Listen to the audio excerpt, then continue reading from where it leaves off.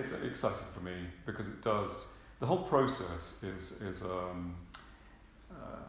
lot of love in the process, but there is.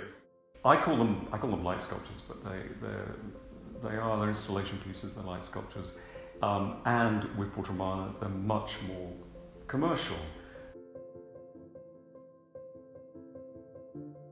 Part of the discussion with Andrew, that it was time really, 10 years-ish, maybe a bit more, for there to be a kind of update, a little bit of a link, which is nice, with the lollipop, and yet, different enough, quirky enough, slightly rough, with the angles of the shades and things a little bit juxtaposed. Yeah, I mean, I'm using more colour in the pieces, in the panels that I'm doing, because I'm doing this much more kind of intensely, seeing the things in the round, so the sculptures and the furniture that I do, and the lighting, in the context of an interior.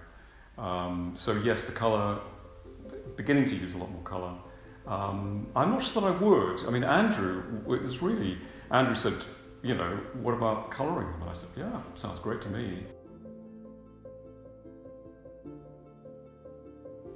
Bronte was actually the initial piece, I think, and of course everything else came from it. The wall light.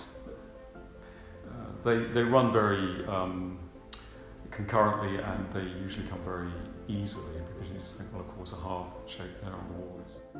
I've done two versions of it because it's very often that's the way it happens.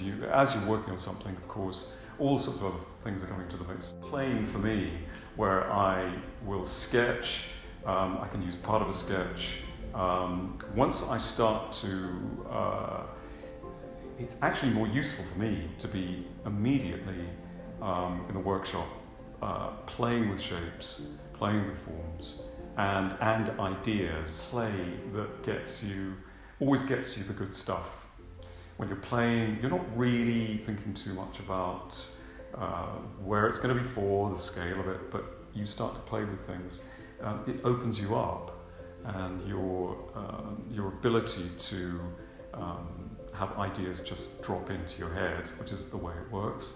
It's like plot, where did that come from?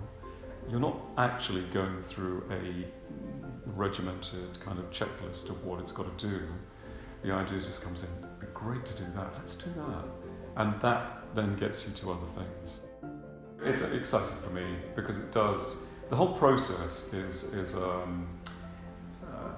a lot of love in the process, but there is.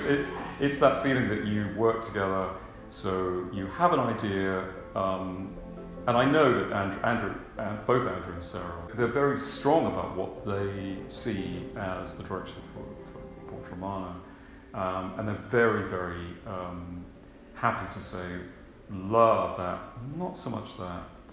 They sort of know, which is great.